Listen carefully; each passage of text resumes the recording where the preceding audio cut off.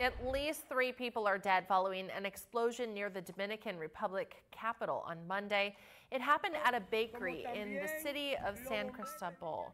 Thick black smoke could be seen rising from the city's center and enveloped several blocks.